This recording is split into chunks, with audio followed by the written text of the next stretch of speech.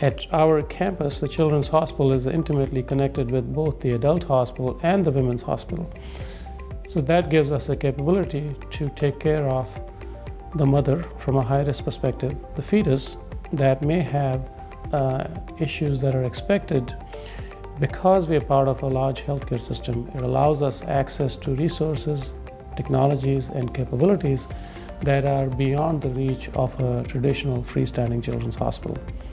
So we do have the best of both worlds. While we have a world-class children's hospital, we also have right next door, in fact attached to us, a world-class general adult hospital that has the technology and capability and resources that we may need to access only on an intermittent basis, but it's all here when we need it.